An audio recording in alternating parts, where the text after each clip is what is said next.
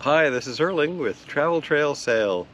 This morning we're making coffee in a BruTrek French Press.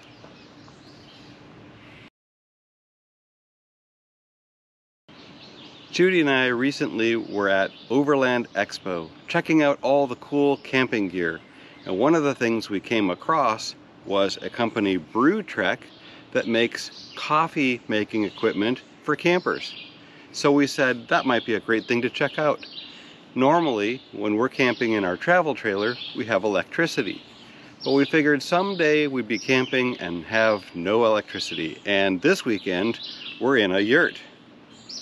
So we're gonna make our coffee outside, and we've got a Coleman grill all set up. We've got our percolator pot to heat the water in, and so we're gonna make some coffee in this French press. Now, how this works, this is actually an insulated mug that you can drink your coffee from. But the way you would do it is you take off the lid, and inside there's a press. So we'll add our grounds and hot water, and then what we're gonna do is put the press back in. We'll actually squeeze it out like that, put it on top, and when the coffee has had a chance to brew for a few minutes, we'll go ahead and push the press down to get the grounds to the bottom of the mug. Now, one of the things they told us was that this is easy to clean up. I've used French presses before, and sometimes they're just a little bit messy. You get all the grounds that have to be cleaned out. On this one, you just open this cup up on the bottom, and you can see where the press is, and the grounds are all supposed to go into this cup. And that's supposed to make cleanup super easy. Well, we'll see in just a few minutes. So what we're gonna do is go ahead and get started. We'll heat up some water, get some grounds in here, and make some tasty camping coffee.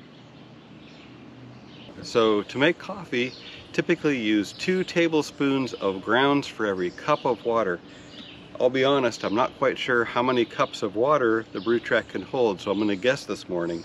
But I did I roasted some fresh coffee and ground it up, and I made it a coarse grind, which is what you need for a percolator or a French press, as opposed to a finer ground that you might use in a drip coffee maker. So let's get some grounds in here. Oh, that smells so good. I can't wait to have a freshly brewed cup of coffee. And you really cannot beat freshly roasted, freshly ground coffee. All right, let's take the lid off here.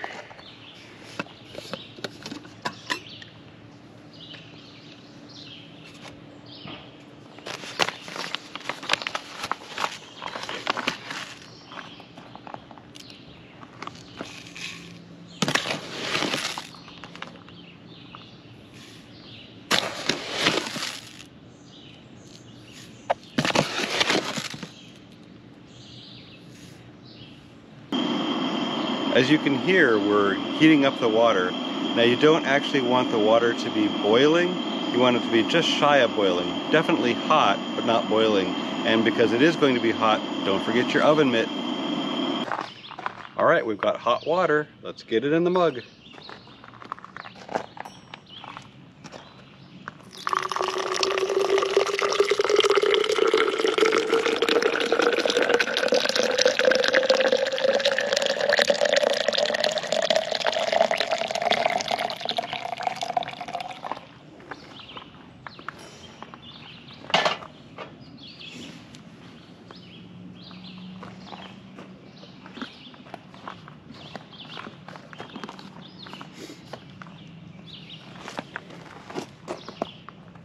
I've been patiently waiting for this coffee to brew, and it's time. Let's press the press.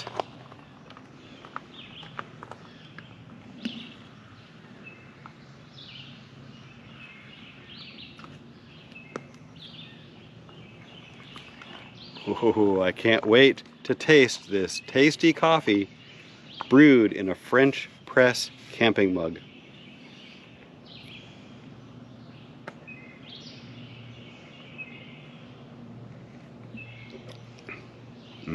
That's really good.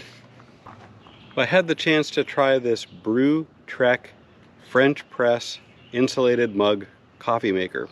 And let's see, the coffee tastes really good. You do need a way to heat the water. I used a percolator pot, but you could use a jet boil or some other way to heat the water. As long as you have coffee and hot water, you can have a tasty cup of coffee. I was able to drink it right from the mug.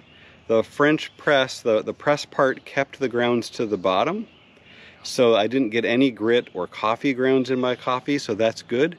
In terms of cleanup, once you have drank all the coffee in there, you simply unscrew the bottom to clean it out. It did clean up pretty easily. We had to wipe the grounds out and then give it a quick rinse, and then it was ready to make the next pot. So overall, I would say this is a really good coffee making system, and I'm glad we gave it a try.